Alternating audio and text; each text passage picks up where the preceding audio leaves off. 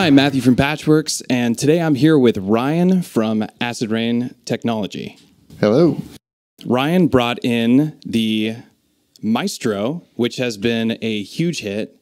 I see them in cases everywhere. I personally own one. I love it. It's replaced so many of my LFOs and even just envelope generator, actually.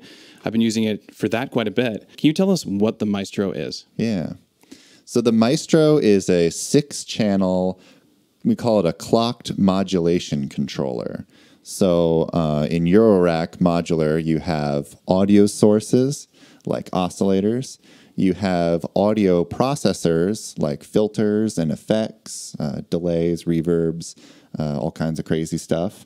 And then control voltage generators. Those are kind of the 3 main food groups of eurorack.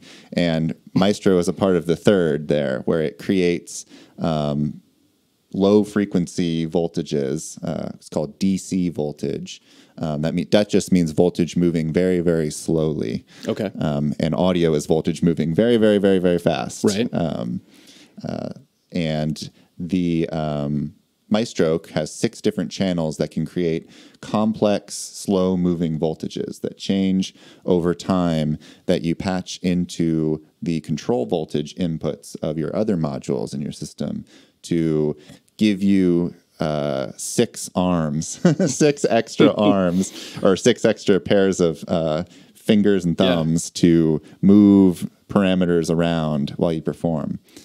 And then it's also able to save and load whole module states. So you can use Maestro as a way to, the way we look at it is like advance a patch performance over time and create kind of, by changing what all 6 channels are doing and respectively how they're manipulating other control voltage inputs in your system, Maestro is able to kind of create more sonic interest that changes over time throughout your patch, so that your listener, you're playing live, or even if you're just playing for yourself in the studio, things don't get boring. Right. Eurorack can have, I think this is something a lot of people will relate to who use this stuff. It can have a tendency to play like little 8-beat loops again and again and again. Because a lot of the equipment in Eurorack is kind of, I guess you could say that's maybe the lowest hanging fruit of how it can be used. I agree. So with the Maestro, one of our big goals was to find, explore at least one way to break out of that that short loop kind of swamp that people can get. I like that. can get stuck in, and I have absolutely gotten stuck in many, many times. So hopefully the little demo I'll show later can demonstrate how Maestro can be used to kind of push things around and keep things relatively interesting over time. What's really cool about that is being able to load those different states is something that you can do. You can kind of just like on the fly, you're performing with the Maestro, or this is what I've done when I'm playing, is you create these versions of your patch, right? And then you can just switch over to that one, switch over to the new one. Like, it's seamless. It loads immediately. And then also having those mute channels on top of that, and then being able to change your modulation rate of your LFOs on the fly, and then you can revert back to your original patch. Yeah, exactly. And it's intuitive like it is on a Groovebox. Totally. Eurorack is like, you feel like you're in this like really crazy headspace when you're doing it, and things are static, which is what I think of when we think of a patch kind of staying in that you call it that swamp. That swamp is like this static fixed state where I'm kind of stuck in this looping cycle, and that it really does help you break out of that. I mean, modulation is definitely what's going to break you out into new sonic territory in Eurorack. So it's important and a powerful feature.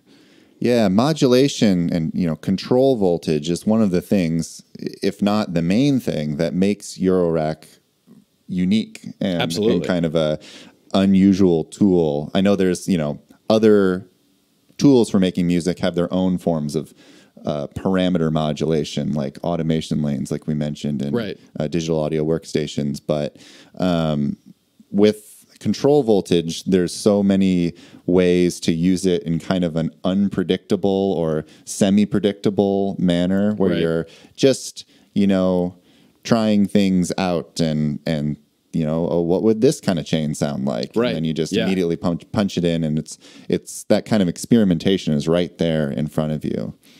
And what you mentioned earlier with being able to change a bunch of parameters and then snap back to a save slot.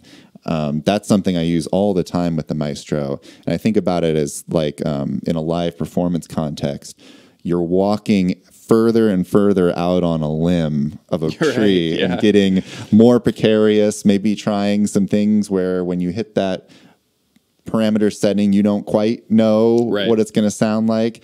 And if it really screws it up and you're really, throws your patch off, you can really quickly hit load and then go back to something where that you've maybe pre-programmed at home or in a, more preparatory state of using your machine. It's kind of similar to why people enjoy being a DJ or doing DJ stuff, is that you can kind of remix things. You can take some chances during a live performance, and you always have a safety net.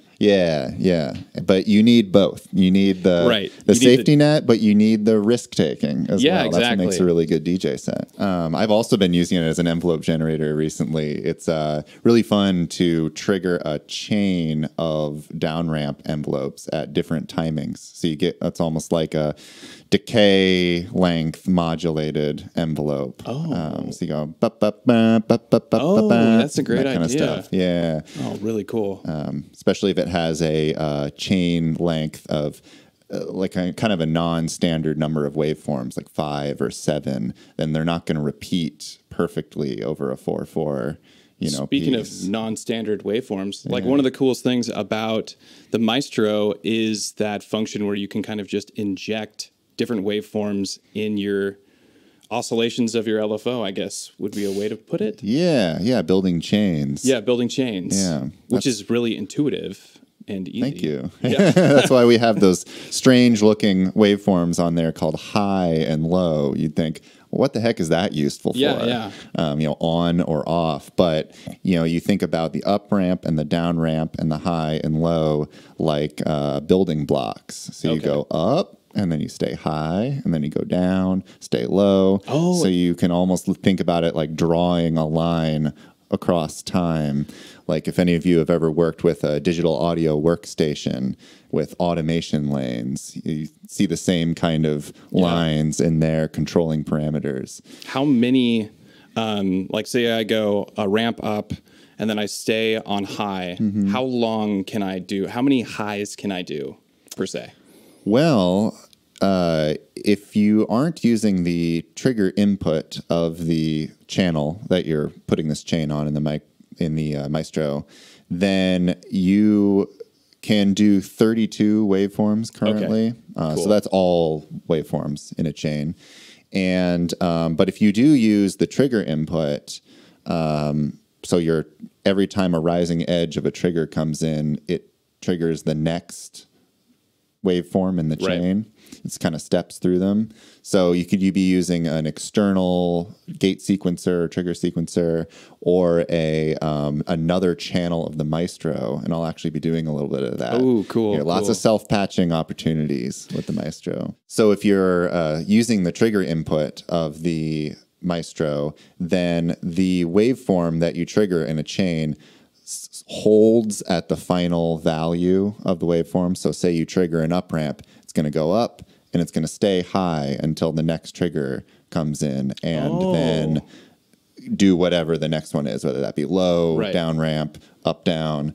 So you could trigger, a low and then it'll go, or an up ramp, it'll go up and then you can, have it stay, open up a filter, and then wait to trigger a, really fast little up down, which will create a little, super cool. Block of some That's, kind. I hadn't thought of that when you said like using it as building blocks. Yeah. I didn't think of that like, oh yeah, it's like automation lanes in like Ableton or Bitwig, and I can just make a ramp, hold the ramp. To me, I was kind of like, this is cool. Just random LFO elements that I can put. And I love that you added that attenuation feature. Oh yeah. That has been fantastic. Much requested. We listen. By me. I'm one of the requesters. We were talking about what makes Eurorack unique. One of the things that I think about often when I think of Eurorack manufacturer is, where did they come from? Were they originally pedal manufacturers? Is that somewhere that it started? Is that the case for you? It's actually not. I personally do have a background in guitar. I think a lot of people I've met in Eurorack who are roughly our age played in guitar bands in high school 100%. and middle school and whatnot. Learned guitar as their main instrument earlier on, but and a lot of Eurorack manufacturers, particularly the ones that have been around for like 10 plus years that I've met, did come from pedals, right? Because there was kind of a pedal bonanza in music technology. From what I gather, I obviously wasn't professionally involved in it at the time, but from what I understand, that was kind of it's a very similar world to what we're doing here, right? Yeah. Some of the circuits are identical. They can go both ways, and you see that with some of the companies like Strymon making the Magneto, porting some of the digital signal processing between their pedals and their Eurorack offerings. Have you ever thought about making a guitar pedal? Yeah, I have thought about it because I do play guitar, so I'd be able to kind of evaluate it, and I think it'd be really cool. Yeah, haven't thought of anything perfect yet, so. But it's not off the table. And if anyone has suggestions, our inboxes are always open. We love talking to you guys. I love that. But yeah, how we got started, like I said, I played in guitar bands in high school pretty seriously, but also was into like recording equipment pretty seriously in high school and even middle school. I think I was very lucky to get into home recording right when it got good and affordable. Oh, yeah. In the early 2000s or so, where, you could record something that sounded pretty decent. Yeah. With a few $100s worth of equipment instead of a few $1,000s worth of equipment. Totally. There was a big sea change there. So I got really into that, and I see pro audio equipment as to being maybe even a little closer to Eurorack in the nerdiness and the kind complexity of kind of learning. It seems to be the same kind of people. Or moderately the same group of people are interested in pro audio, are also interested in modular. It's like, I don't know if it's because of the age or something that this came about, and I'm not sure, but well, in working with digital audio workstations at this time as well, you started to see affordable like VST synths and sample playback and samplers in the computer, where you could, like Eurorack, make a whole track at home all by yourself as like a home producer. And of course, people have been doing that, for decades and decades, but it was much, much harder on tape. It was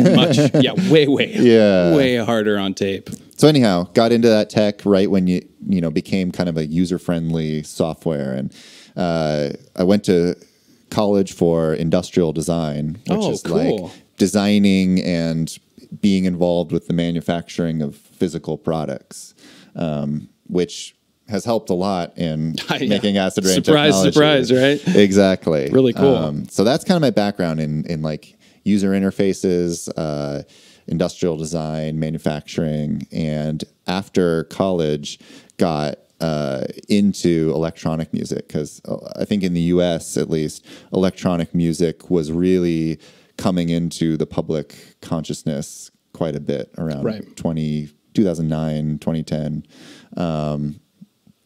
and discovered, synthesizers. Yeah. And the rest is history, as they say. Got into Eurorack as a hobby, and then met my co-founder, Michael, on a bus. Which is just a crazy coincidence. Insane. Serendipity. Yeah. Totally. And we started hanging out and designing these things. And a couple years later, thanks to all of the amazing support from all of you out there who've decided to bring these modules into your systems, we do this full time. And just feel incredibly lucky to be able to design creative tools that other people get to use. We're to make music. Everyone I talk to that has gotten their hands on any of Acid Rain's modules raves about them, because partly just hear me out here. The build on them is really nice. Thank you. And to me, that's important. And I think it's important to a lot of people that get into Eurorack, because Eurorack modules aren't cheap.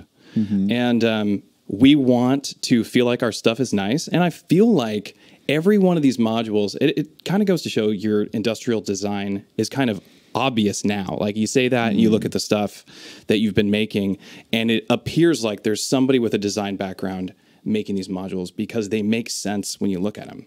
The placement of the encoders, the button choices, just the way it's designed in general, it shows kind of some sort of expertise was happening prior to its creation. I hope it comes through. It does. It does. And I think it comes through to all of us that buy them. Yeah, user interface is a huge focus of Michael and I's in the priorities of developing our modules. We really feel like physical user interfaces are one of the big frontiers in music technology right now. I agree. A lot of people who use Eurorack work on a computer all day long. Right. And I think that's why we're seeing a lot of people coming into it as a hobby and as a way to make music. Totally. And when you move out of a screen where there's infinite possibilities, infinite layered windows, all kinds of pop-up VSTs you can use, which are very flexible and afford a certain kind of approach to making music. Yeah. And you move into the world of buttons and encoders and LEDs turning on and off. Yeah. It's a whole different paradigm, and it's really exciting to think about creating interfaces that allow you to do things that maybe wouldn't be so intuitive on a screen, but to do them very quickly and intuitively in a physical object, like by pressing different buttons at the same time, or showing you different information at different times. And of course, like any Eurorack module, patching and repatching and changing that physically in front of you, and trying different things out is a whole different kind of way of thinking about sound design. And a sequence could just could go anywhere in your rack. It could go to a pitch. It could go to a filter opening. It could go to a drum parameter. So it's just very exciting to be kind of adding our voice to this amazing sea of ideas in Eurorack. And that was one of the things that attracted both Michael and I initially to developing products for this format, is that we see Eurorack modules themselves as almost little works of art. Because the format, you don't have to worry about power supply as a product manufacturer. That's all built into the case. And there's kind of all these ways that the modules can talk to each other. There's so much room in Eurorack for a diversity of ideas and voices and approaches and priorities in modules that you don't always see in other parts of the music technology world. It's very true. Yeah. And also I think that Eurorack is it's not new, right? Yeah. It's not a new thing, but it's very new to everybody now. It's a huge thing right now. It hasn't always been a huge thing. And I think it's going to continue to grow.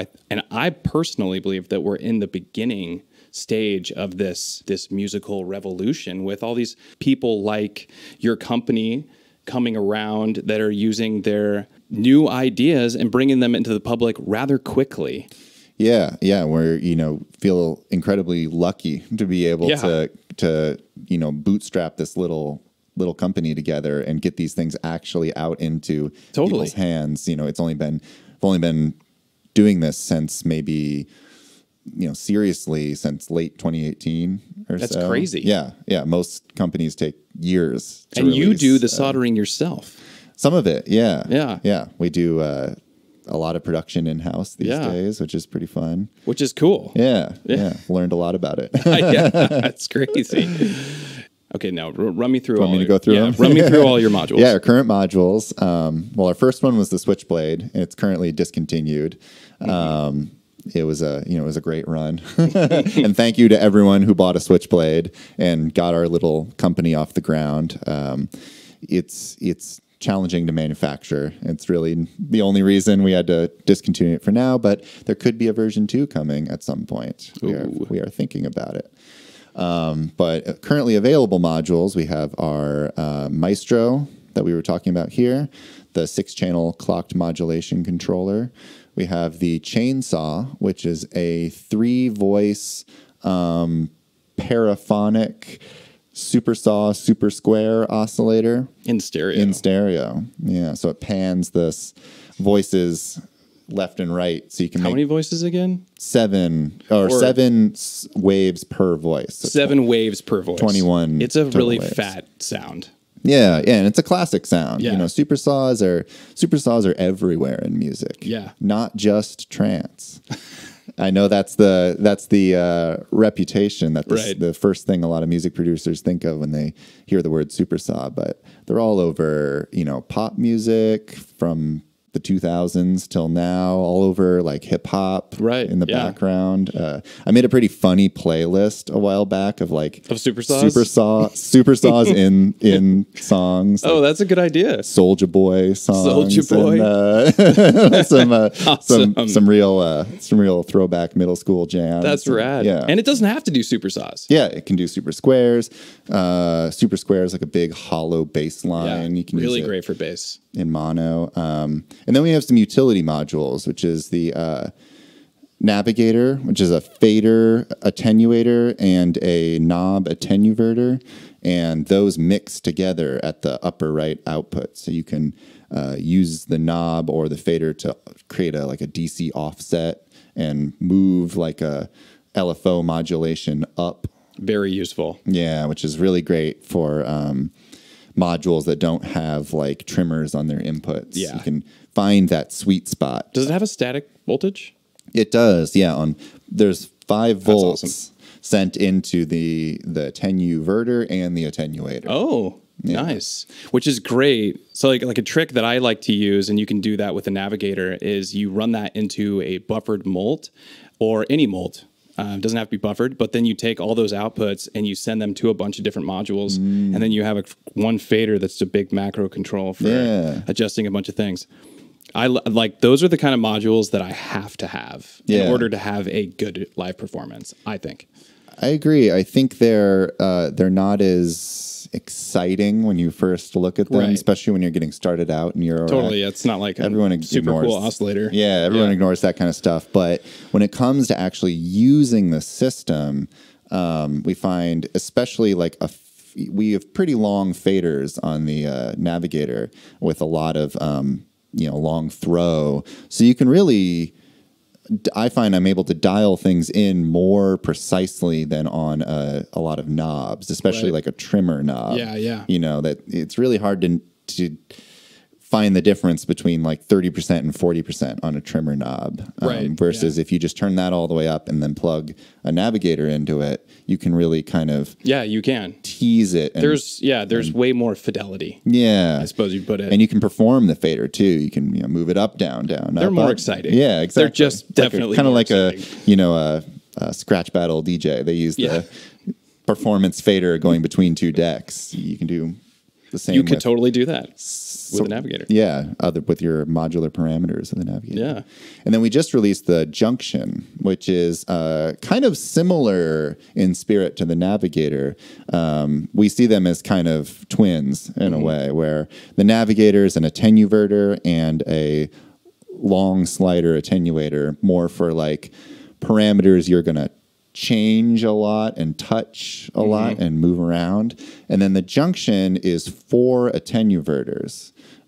So 4 channels. They all have plus 5 volts going into the first input, and then that's multed down all of the inputs. Oh, that's great. So you can take 1 voltage and like spread it around, and I'm going to demo that in this demo here and kind of explain what I'm doing.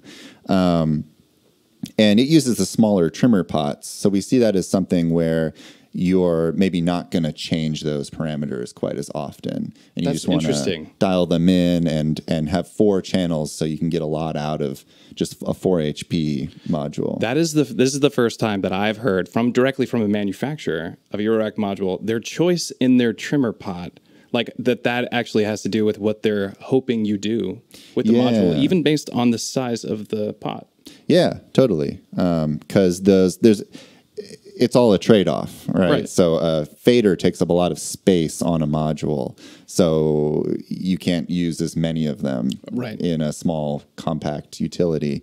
Whereas the tiny trimmer, little black knobs, take up a lot less space, so you can fit 4 of them in 4 HP. So we want to offer both sides of the of the trade-off. That's cool. Get a navigators, get a couple of junctions, and then you're set for using different ones for different kinds of parameters based on however your system works. Super cool. I think I'm ready to get a demo. Sweet. Yeah.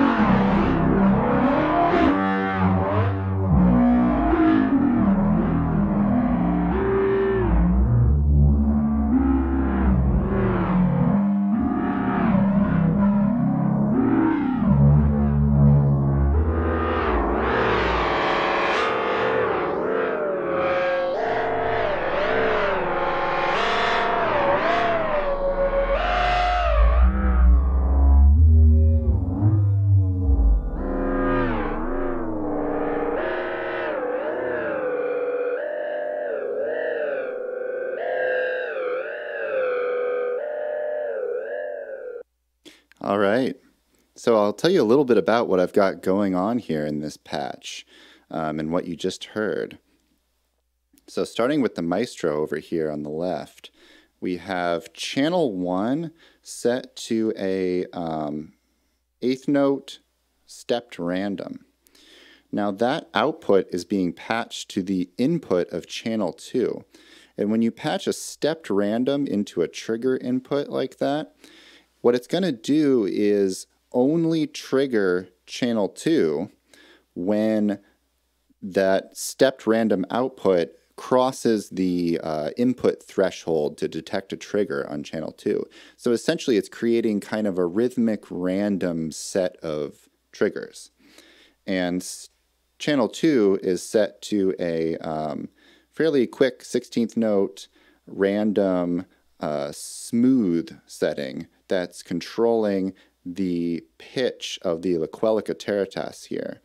Laquelica terratas and herb verb are some of my favorite non-acid rain technology modules, and I'm kind of excited to explore them using the Maestro. And so the pitch is being controlled through a navigator. So I'll isolate what that's doing and show you what's going on.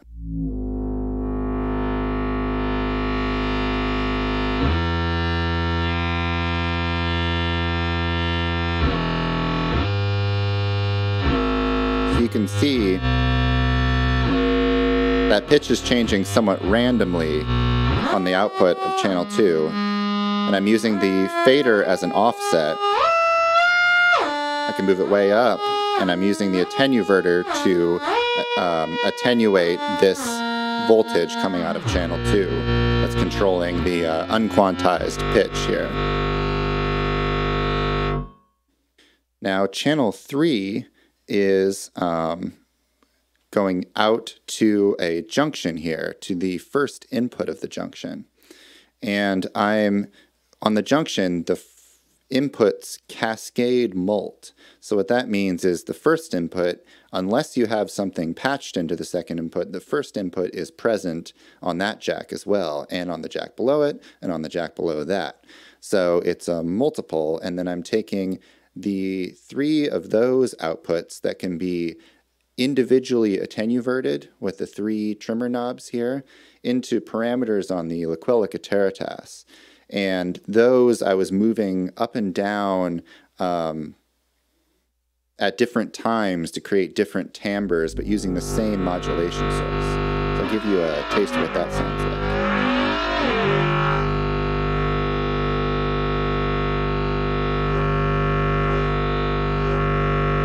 Here's none of them.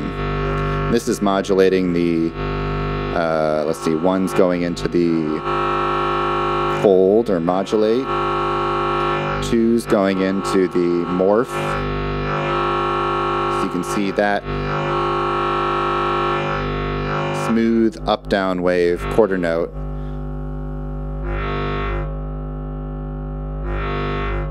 And you can move it the other way as well to invert it and modulate down from where the parameter is and back up. And then the third channel here is modulating the pitch of oscillator B in the Laquelica terratas, creating some crazy harsh FM sounds. These sound very interesting together. Channel 4 here, I have doing one of my favorite things, which is to use smooth chains or random to modulate the size on the herb verb. And that teleports you through space and time to different size rooms, from tiny box to a giant cathedral. And I think it's one of the kind of coolest sounding effects in eurorack. And I'm modulating that with different things based on the different save slots. I think you saw me saving and loading there. So if I load, say, slot 2 here on channel 4, have this smooth chain playing. And if I load save slot 3, getting some different modulation coming out through this junction here, like a square and low chain, which is actually kind of a gate sequence. So if we put that in, it's like feeding a gate into the pitch of the second oscillator of L'Aquila-Cateritas, creating a bit of rhythmic feel to this otherwise drony, smooth patch. And it's fun to be able to bring that in and out smoothly. Hope that explained what I'm doing here, and I hope you have fun with your maestros at home. Thank you.